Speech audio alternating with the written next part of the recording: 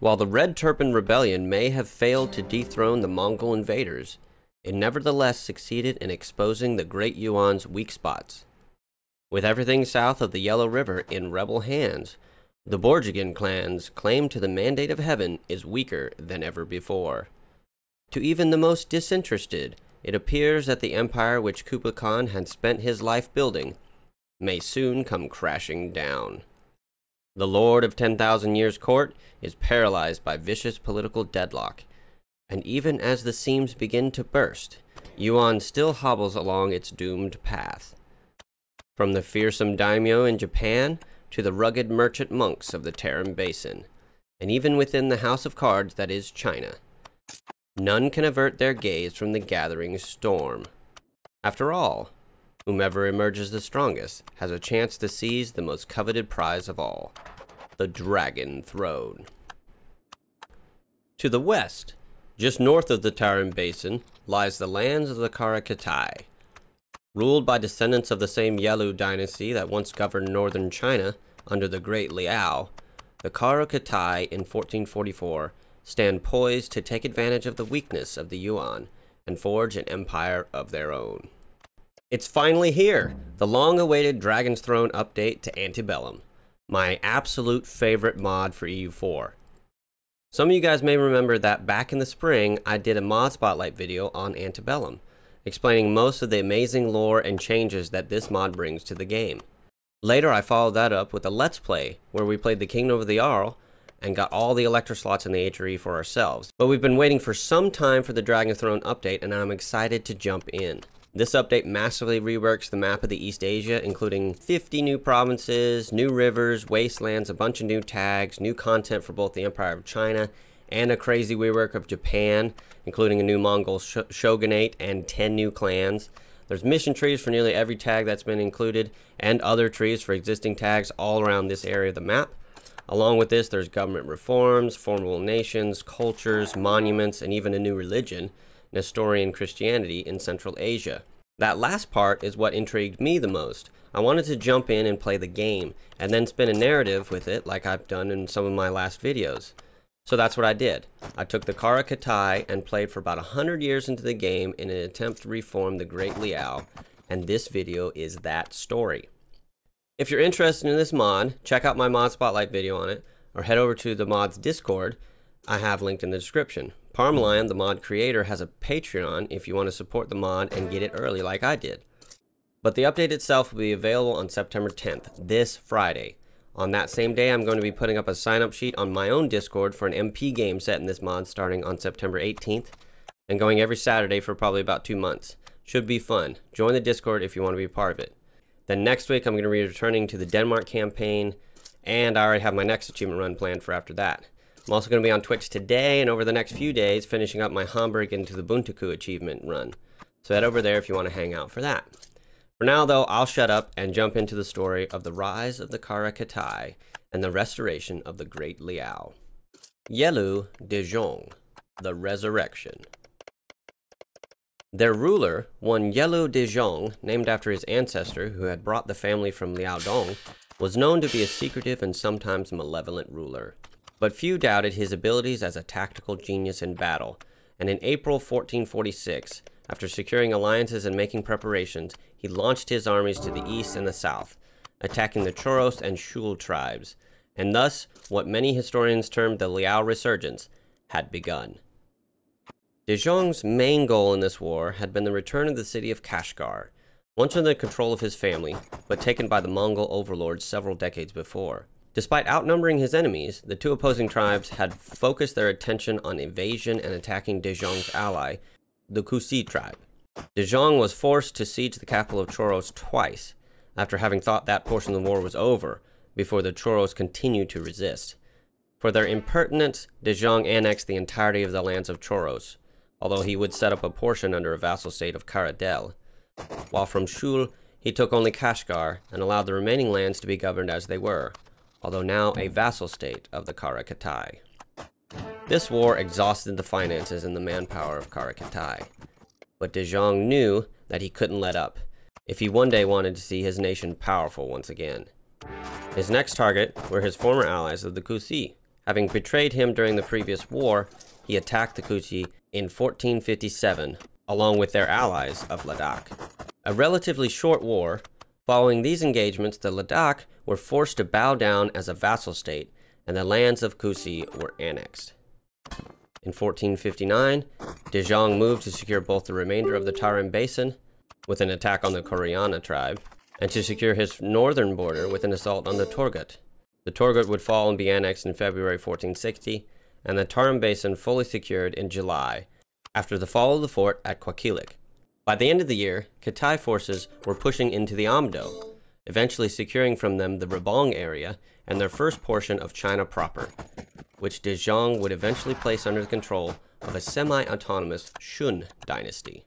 Around that same time, he had ordered his western armies to assault the Guj, high in the Himalayas. His goal was to expand his southern buffer state of Ladakh, but in the process, he was also able to secure the vassalage of the state of Limbuan, whose borders he would later expand and would form as a gateway between China and India in future centuries.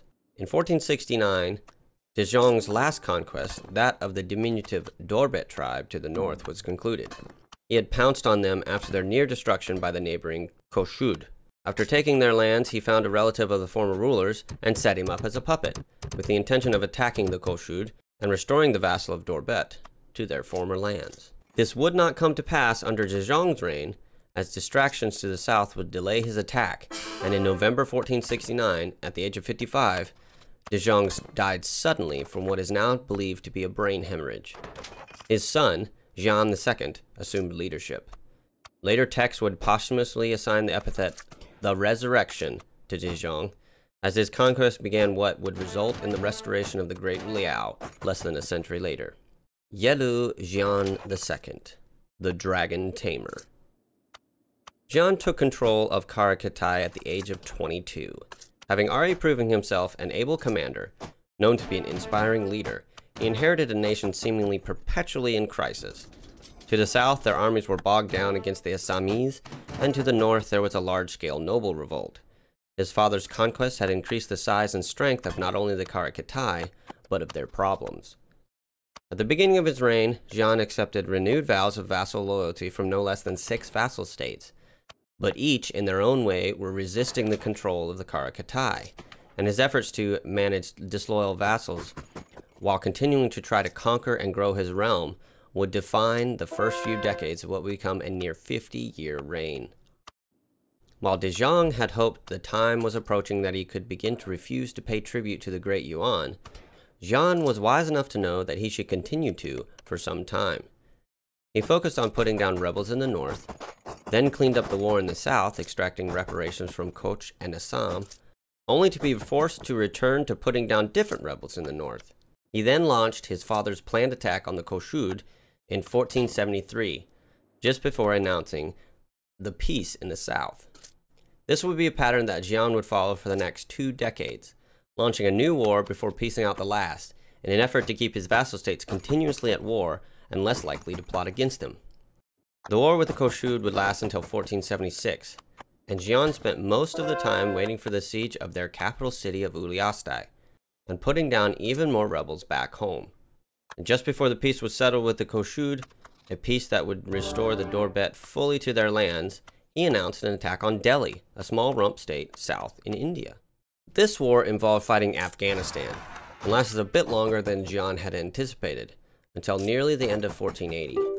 Monetary extractions from Kabul, Delhi, and later Guj would help to right the nation's finances, but unfortunately the Song, the dominant power in South China, had announced its intention to support the independence of Karadel, which set off a chain reaction that nearly led to the revolt of 3 of Qara Khutai's vassal states. Despite this, in 1483, the Ladakh were fully integrated into Qara Khutai, and Jean shifted his focus to dealing with the Song, attacking them outright in 1484. With the Song's allies, along with the general refusal by Jean's vassals to help in the war, the Kitian armies were actually fairly substantially outnumbered by the Song. But the capture of the fortress of Xi'an, and later the sack of the Song capital of Chengdu, would allow the Kitian forces to isolate and destroy a number of Song armies. And the peace that was signed in 1487 would see the Shun given control of large swaths of their former territory and the crisis of vassal rebellions put to rest. Shortly after the war, the Qara were forcefully integrated into the Qara Khutai, and Jian set his sights on finally fully integrating the Shul. A short conquest of the remaining Choshud lands from 1492 to 1493, and a small war to the south to keep the Tibetan states in line, helped to secure Xian's finances and realm stability.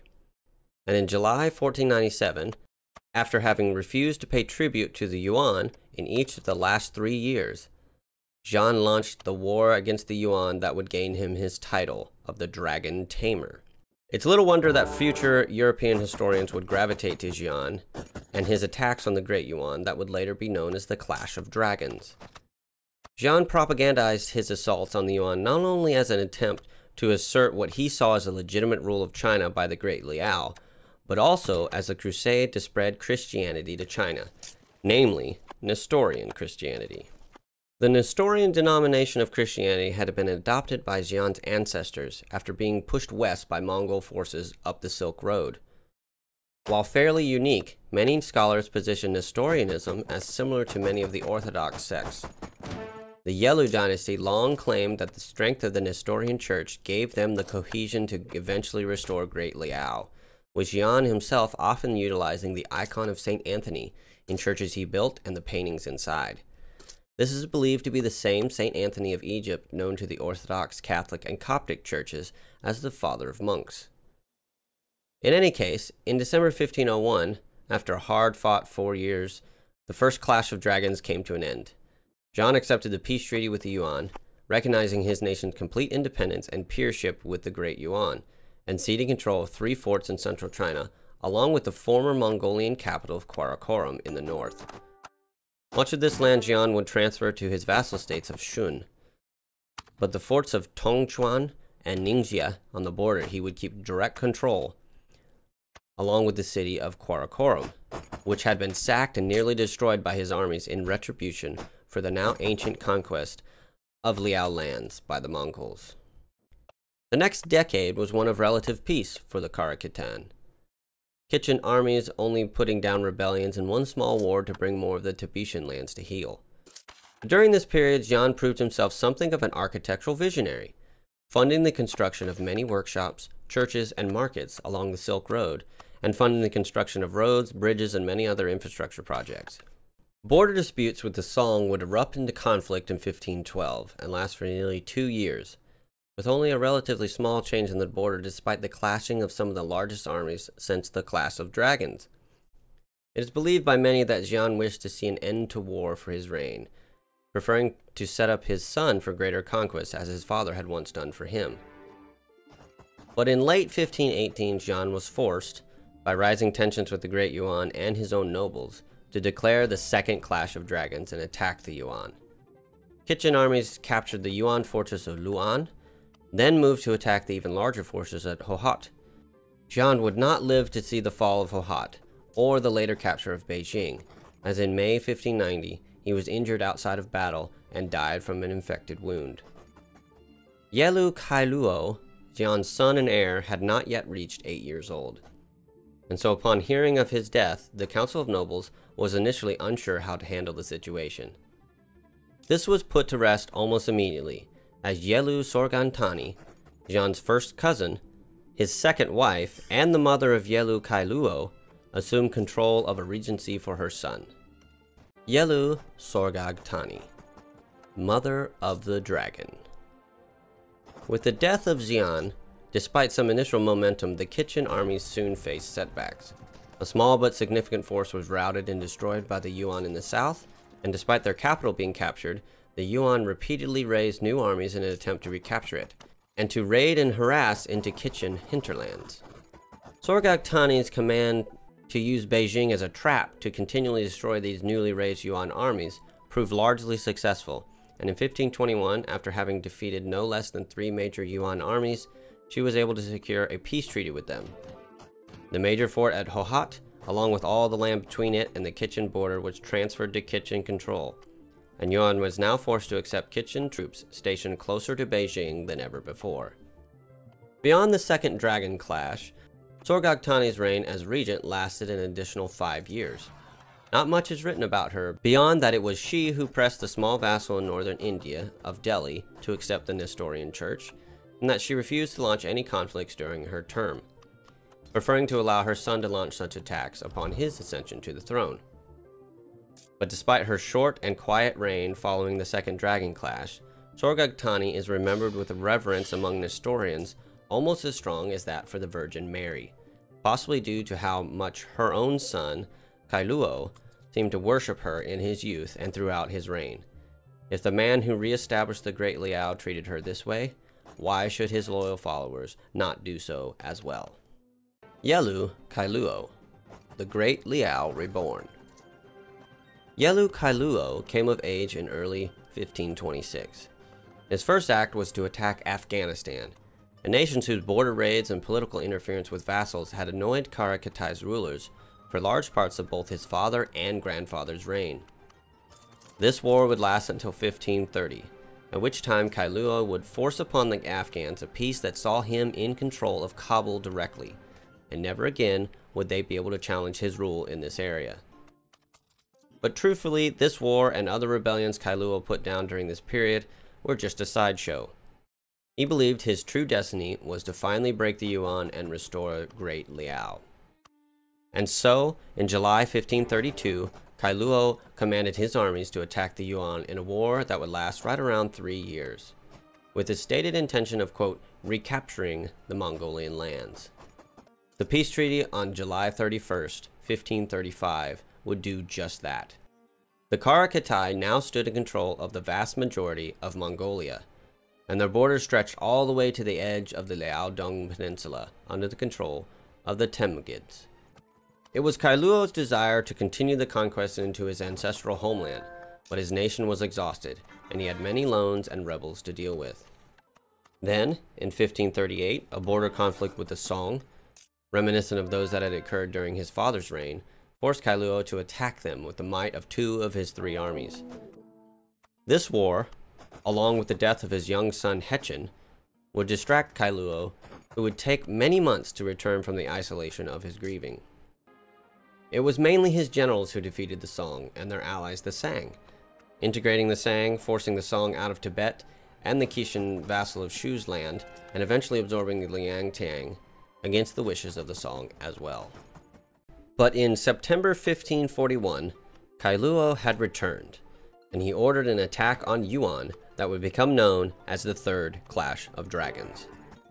Persecuted from 1541 to 1545, this conflict would see the remaining portion of northern Mongolia transferred to the Qara Khutai, along with the lands of a vassal, the Liang, in central China, given up by the Yuan, and the armies and the Emperor of Yuan humiliated, as they were unable to resist the superior Khetchin armies at all. This gave Kailuo a renewed vigor, and after putting down rebellions in the south of Tibet, he turned to attack the Wangyan and secure the last of the lands of the Mongols, a small portion of which they held. This war turned out to be larger than he had anticipated, but his armies were able to prevail without much trouble, forcing each of their allies and eventually themselves to sign a peace treaty in late 1548, officially uniting the Mongol lands fully under Khetchin control. 2 years later, after putting down a number of revolts and preparing his armies, Kailuo gave the order to invade the Temmugids. Despite that nation being a fellow convert to the Nestorian branch of Christianity, nothing would prevent Kailuo from reclaiming his ancestors' homeland. The war would last until April 1554. The Temmugids would receive nominal help from the Japanese, but this proved inadequate, and they were forced to sign a peace that transferred the Liaodong Peninsula to Kailuo. And Yelu Kailuo became the first descendant of the Liao dynasty to taste the salt spray of his homeland in over 400 years. This would not be Kailuo's last triumph, however, as he immediately began preparations for the conquest of his ancestors' capital, Beijing. On July 31st, 1554, armies of Qara Khutai marched into the lands of the Yuan for the 4th time, the 4th Clash of Dragons, the final blow to any claim the Yuan still held to the Mandate of Heaven. The Yuan would resist until October 1556, when they were forced to sign a treaty that transferred the entire area of East Heavy to the Qara Khutai, renounce their title of Great Yuan, and accept the recognition of the resurrection of the Great Liao. And that is our story. Of course, there is much more after the rebirth of the Great Liao. Their conquest of South China, the clashes with Japan, the unification of India and creation of their future greatest rival, and of course, their interactions with European explorers and later colonists that would set up most of the great clashes of more modern history. But those are stories that you will have to explore on your own if you wish. Remember to come over to the Discord if you want to join a multiplayer with me in this mod on the 18th. And head over to the AnteBellum Discord and maybe the Patreon if you want to support this amazing mod. Thanks for watching to the end of the video, and I'll see you in the next one. Bye-bye.